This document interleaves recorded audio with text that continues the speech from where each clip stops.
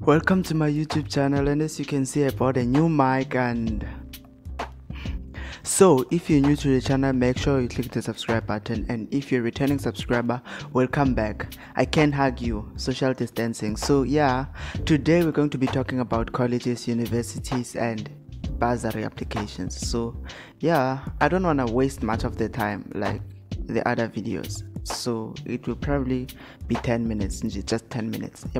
So watch the full video, and thank you so much for subscribing. We're at 800 subscribers, so thank you so much. I'm so excited to know that you're supporting me, and thank you so much. Thank you. With this mic I feel so professional, but sizotini. So let's focus on the serious issue. Firstly, we're going to talk about colleges. So when you apply to colleges, what do you need? Your matric results or your grade. I don't know about grade 11 results, but you should know, like, you should just photocopy your final grade 11 report and go to a police station, certify it, scan it, photocopy your ID and scan it, certify it, photocopy your guardian's ID, certify it, scan it, then so that you can have everything ready. Those are the three main documents in a lot of applications. Make sure that you know your address and all that, but do not fall for those scams. Do not fall for those scams where they'll be like, this is the college of what college. Make sure that the college is registered with umalusi. Checka ukuthi college is emthethweni or not. If the college is not registered with umalusi, then don't apply for it.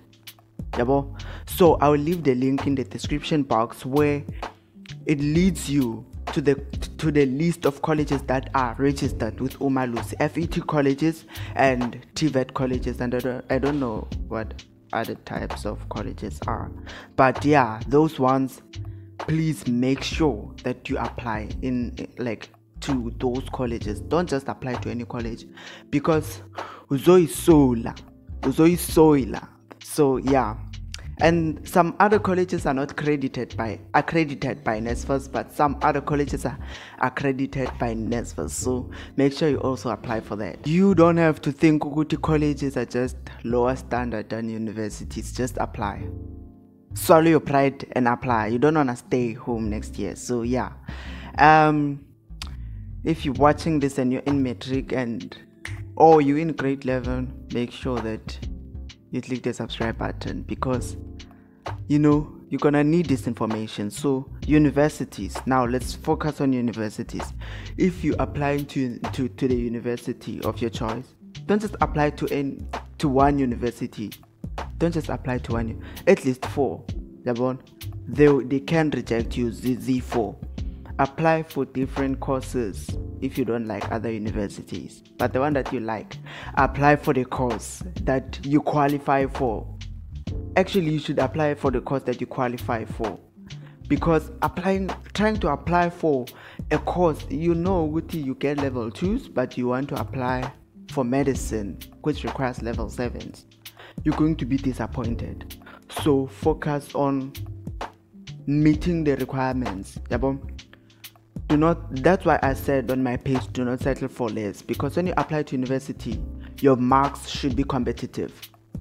Make sure that you get high marks. If you're in grade 11, make sure that your marks are very high. They are interesting. Your final marks. That report, you should use it to reserve the space on the course of your choice. You don't just use it to reserve a space.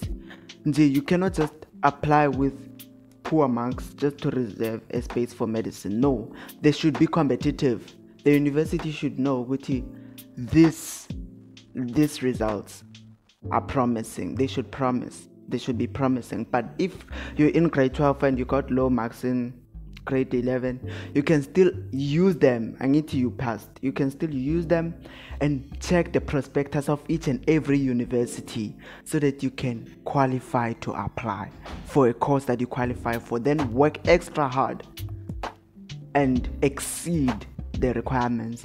Maybe if you managed to meet the requirements for the course that you always wanted at the end of the day, then you do a change of mind. You apply to that course next year after you receive your matric results. You apply for that specific course you wanted at the beginning of your matric year. So please don't make any mistakes and sit at home and say, I'm not applying, I'm taking a gap year because I don't meet the requirements to do medicine. A gap year might be retirement.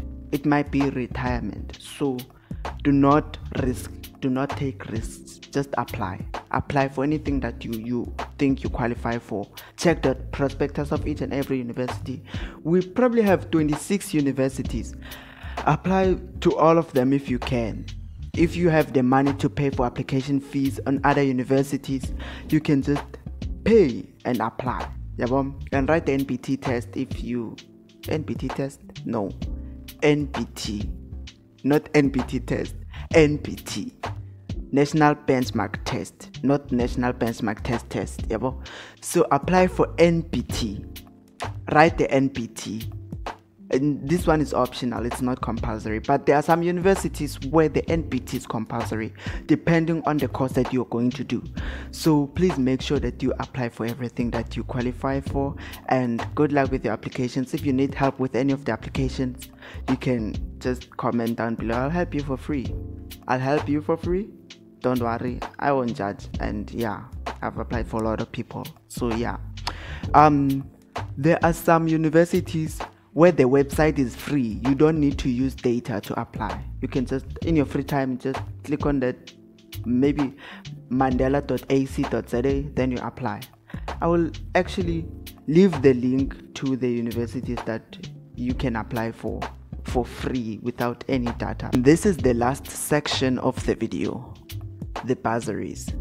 Let me start with South Africa's favorite, NSFAS, or whatever you want to call it. NSFAS. It's very important to apply to NSFAS. Apply to NSFAS only if you qualify. If you qualify, one of the requirements is having a household income of less than 350,000 per year, per annum, if I'm not mistaken. I will just pin the comment with all the details, but make sure you download the NSFAS or NSFAS consent form. Make sure your documents are certified, your guardian's documents are certified. If you don't have parents, I think you need to go to a police station, or their death certificate, you can just upload it. If you do, your parents went missing or something, you can just go to the police station, make an affidavit and apply. So please make sure that you apply for NSFAS. Don't let the opportunity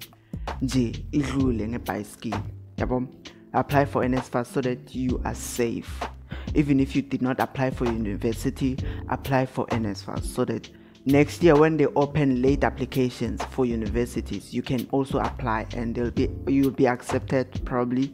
And then after getting accepted, NSFAS will be by your side and izokuthatha. There are other bursaries you can apply for. Sanlam, Sesor, what, you know those ones that require 90% average. You can also get them if you study, man, funda, and you get them, So thank you so much for watching the video. We've come to the end of the video. Please make sure you click the subscribe button, click that bell nyana, turn it on, because I'm going to be posting. And stick on my page, stick on my page. I don't know, it's sometimes just keeps on running away. But if you got anything helpful, please make sure you click the subscribe button and leave a comment below if you want to apply to any universities, or if you want more advices, just comment below. And love you so much, and like the video and share to people who need it. So thank you for watching the video, and I'll see you on the next video.